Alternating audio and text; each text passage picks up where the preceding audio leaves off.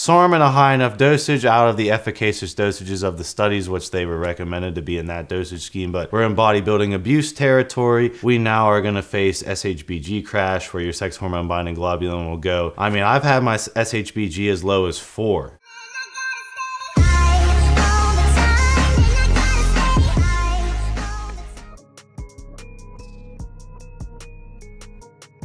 What's up, everyone? It's Russo. I hope everyone is doing well. Please follow my Instagram at Russo Lifts, just in case something happens to this YouTube channel. You can follow, message, and you can watch my daily story content on Instagram. I'll see you there.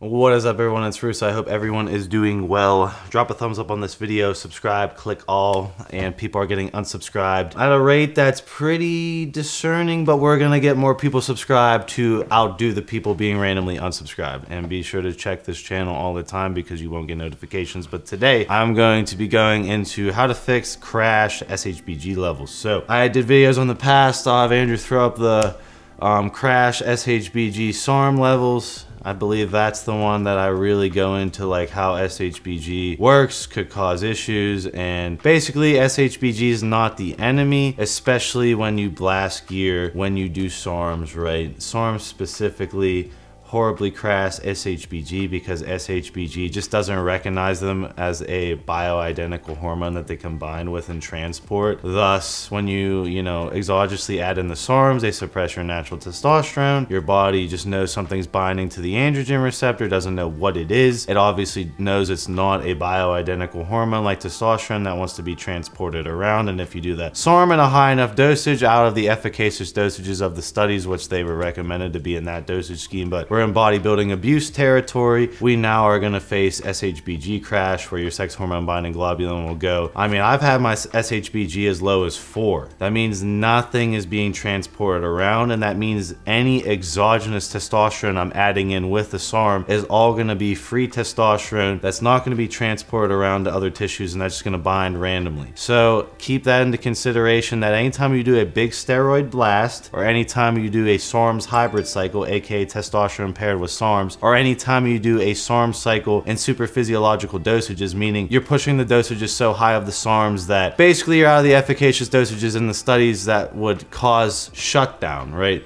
If you're suppressed, but your body's still cranking out natural testosterone, you're obviously still gonna have SHBG. If you're trying to replace the overall androgen level, which by raising the dosage, that's what's gonna happen, of the SARM, your natural testosterone is going to crash and your hormone axis, your HPTA, is going to shut down or suppress to a point where there's virtually no natural testosterone being made. No natural testosterone means no need for SHBG because it can't read the SARM and transport it around. And if you're blasting grams of testosterone, if you're blasting trenbolone, testosterone together, if you're doing a multi-compound cycle of extreme dosages, the body just gets overwhelmed, the HPTA shuts off, and really, unless you're just blasting a ton of test only, do you really see the SHBG like try and skyrocket to combat it? So if you did a lot of bioidentical testosterone enanthate, in theory the SHBG would skyrocket because it would recognize and it would try and render the excess testosterone useless, because remember, SHBG is not only the transporter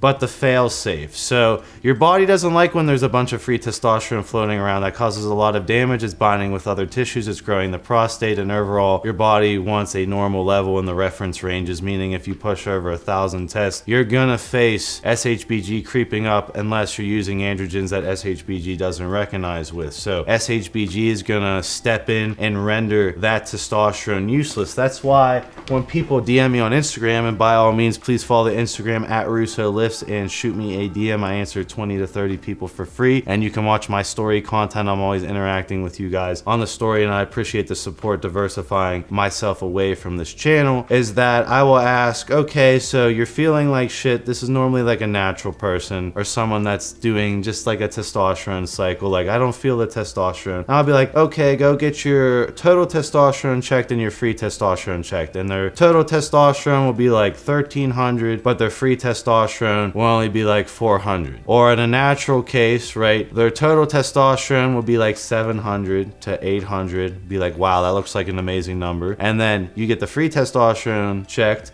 380. What is happening? The SHBG is binding up that testosterone, transporting it around, but if it binds up too much testosterone, you're only feeling the free testosterone. So you need an ample amount of free testosterone. At the same time, you want some SHBG in there to move the hormones around the body, to not have it binding randomly and causing all this cascading, binding, and damaging androgenic effects of androgen abuse constantly. You want the SHBG there at a good level. Now, you're gonna face SHBG crash whether you blast steroids or you blast SARMs or you do a SARMs hybrid cycle. If you enter blast level dosages, SHBG will most likely suppress, crash. If the HPTA crashes, normally the SHBG goes with it, and that you'll need to recover it. The best way to recover it is to go off everything, let it dissipate out of your system, and use HCG monotherapy. So HCG monotherapy just means you can use HCG or HMG. It's synthetic luteinizing hormone, or HMG, synthetic luteinizing hormone, and synthetic follicle stimulating hormone. This is going to tell the gonads to make its own testosterone, so you're making your own bioidentical testosterone out of your nuts. You're growing back your nuts if you're a hypergonadal, and it's putting you in a range, hopefully a few dosage of under 1,000 a day to try and recover the SHBG. Once it's more in homeostasis, the HPTA will pick up on that, start the SHBG up again to bind with free testosterone that it feels like it's too much free testosterone, as well as transport the testosterone around the body like it normally does. So I do HCG monotherapy after a giant blast, and I actually went completely. I'll have Andrew throw up the injectable SARM footage, some injectable SARM footage. When I did that massive cycle, my SHBG was like 4 after, in the gutter,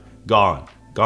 And I was using testosterone with that cycle. It was just I was doing a blast of injectable LGD, a blast of YK11, it had 350 sustanon for my testosterone base and estrogen conversion. When that cycle was all said and done, my SHBG was in the gutter and my cholesterol was destroyed. Now I'll do another video how I repaired my cholesterol, what I did for that, but for the HCG, went off the LGD, went off everything, went on to clomiphene, a little tiny bit of Nolvadex. Then I cut out the clomiphene because I'm not trying to become natural again, right? I did a little bit of clomiphene, not trying to be natural, and then I cruised on HCG for a while, a moderate dosage of HCG that I know that keeps my personal body probably around 1100 to 800, depending on if the HCG is good or not. Obviously, you guys know the deal with when you get HCG, you know, you hit on the pregnancy test, it looks good, it might be underdosed, it might be overdosed, etc., etc. I have good plugs. You can message me on Instagram at Russo. If you want to know the best HCG, HMG plug, I'll let you know. But essentially, right, I did that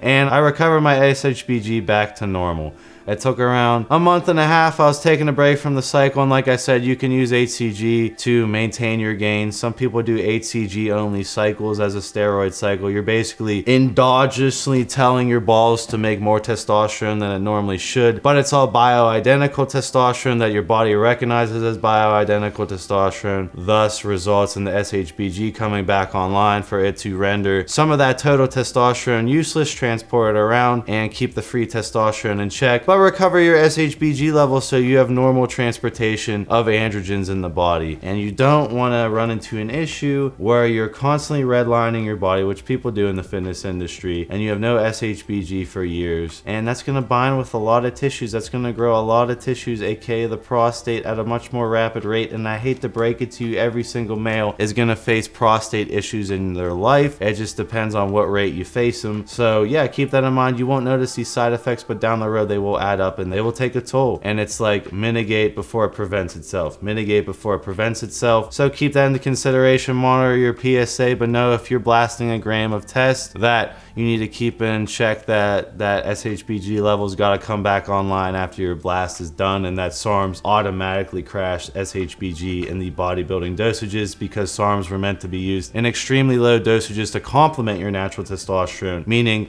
the dosages recommended in the medical studies are to complement your natural testosterone. They're not meant to suppress your natural testosterone fully down. They're meant to be added in there, bind with the AR while still keeping the HPTA and the gonads online. Obviously, we know people get crazy with the SARMs.